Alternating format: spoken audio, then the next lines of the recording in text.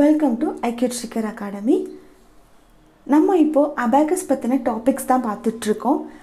Last வீடியோல history of Abacus, Abacus-ஓட ஹிஸ்டரிலாம் என்னது, அதை எப்படி கண்டுபிடிச்சாங்கன்ற விஷயத்தையும், அதுக்கு அடுத்த வீடியோல Abacus என்ன டைப்ஸ்ல இருக்குது, நீங்க என்ன மாதிரி Abacus வாங்கினா நமக்கு ரொம்ப யூஸ்ஃபுல்லா இருக்கும், இந்த மாதிரி விஷயங்கள்லாம் பார்த்தோம்.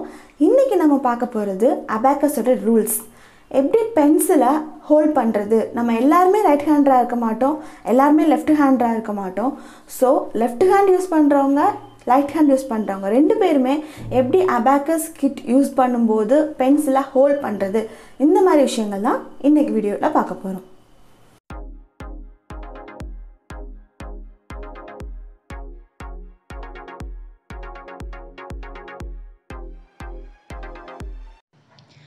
நம்ம நிறைய பேர் ரைட் ஹேண்ட் பழக்கம் இருக்கவங்களா இருப்போம். ஆனாலும் ஒரு சிலர் லெஃப்ட் ஹேண்ட் பழக்கம் இருக்கிறவங்களும் இருப்பாங்க. ஸோ அபாக்கஸ் பண்ணும்போது ரைட் ஹேண்ட் லெஃப்ட் ஹேண்ட் இந்த ரெண்டுக்குமே டோட்டலாகவே நம்ம பென்சில் யூஸ் பண்ணுற விதம் டிஃப்ரெண்ட்டாக இருக்கும். ஃபஸ்ட்டு ரைட் ஹேண்ட் பழக்கம் இருக்கிறவங்க எப்படி பென்சிலை ஹோல்ட் பண்ணுறது அப்படிங்கிறத பார்க்கலாம். பென்சிலை டேபிள்லேருந்து எடுக்கும்போதே ரைட் ஹேண்டோட தம் ஃபிங்கர் இப்படி இங்கே இருக்கணும். ஸோ இந்த மாதிரி ஒரு பொசிஷனில் தான் நீங்கள் பென்சிலை ஹோல்ட் பண்ணணும். இதுதான் ஃபர்ஸ்ட் பொசிஷன். செகண்ட் ஒன், இந்த 3 ஃபிங்கர்ஸை இந்த உள்ளங்கையில் டச் பண்ணுற மாதிரி வச்சுட்டு இந்த 2 ஃபிங்கர்ஸ் ஓப்பனில் இருக்கணும். இதுதான் செகண்ட் பொசிஷன். தேர்ட் பொசிஷன், பென்சிலை பிரிங்கிங் பொசிஷன், கீழே இருந்து இங்கே பென்சிலை கொண்டு வர்றது பிரிங்கிங் பொசிஷன். இந்த பென்சிலை பிடிக்கும்போது நம்ம இந்த மரக்கட்டை இருக்குதுல, இந்த மரம் இது தெரியுதுல உங்களுக்கு, இந்த இடத்துல நம்ம பிடிக்கக்கூடாது, பென்சிலை இங்கேருந்து தான் பிடிக்கணும் நம்ம. ஸோ இந்த சர்க்கிள் மாதிரி ஒரு ஷேப் வரணும். இதில் இந்த பென்சில் ஹாஃபாக டிவைட் ஆகிருக்கணும். அந்த மாதிரி தான் பென்சிலை நம்ம ஹோல்ட் பண்ணியிருக்கணும். ஸோ ஃபர்ஸ்ட் நம்ம இந்த பென்சிலை கையில் எடுக்கும்போது இந்த மாதிரி ஹோல்ட் பண்ணணும். அதுக்கப்புறம் இதுதான் ஆக்ஷன் பொசிஷன். இதுக்கப்புறம் bringing position, next writing position. அதுதான் லெஃப்ட் ஹேண்ட் யூஸ் பண்ணுறவங்களுக்கும் இது டிஃபர் ஆகும். ஸோ லெஃப்ட் ஹேண்ட் யூஸ் பண்ணுறவங்க அதே மாதிரி தான் தம் ஃபிங்கரை உள்ளே விட்டு இந்த மாதிரி நீங்கள் பென்சிலை ஹோல்ட் பண்ணணும். இப்பயுமே சேம் இந்த சர்க்கிளை இந்த பென்சில் ஹாஃபாக டிவைட் பண்ணணும். இதுக்கப்புறம் நம்ம இங்கே பார்க்கும்போது இந்த மாதிரி பொசிஷன் ஹோல்ட் பண்ணோம்ல, ஆனால் இங்கே இந்த மாதிரி பொசிஷன் பிடிக்கணும். இந்த மாதிரி பொசிஷன் இருக்கணும். First, second, third, fourth. So இந்த ரெண்டுலையுமே இப்போ நம்ம இந்த 2 ஹேண்டை யூஸ் பண்ணி சேம் டைமில் எப்படி பண்ணுறதுன்னு பார்க்கலாம். ஃபர்ஸ்ட் எடுக்கும்போது கை டிஃப்ரெண்ட் ஆகாது, சேமாக தான் இருக்கும். நம்ம அடுத்து நெக்ஸ்ட் ஸ்டெப் பண்ணும்போது டோட்டலாகவே கை டிஃப்ரெண்ட்டாக இருக்கும்.